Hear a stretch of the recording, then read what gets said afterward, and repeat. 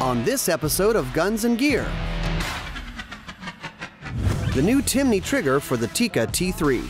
There's your trigger. There's your trigger. New models of the Ruger American rifle. 6 different magazines, ran them all fine. Honey Badger hunting loads from Black Hills Ammunition. Springfield Armory's TRP in 10mm. Oh, that's gotta be a hit.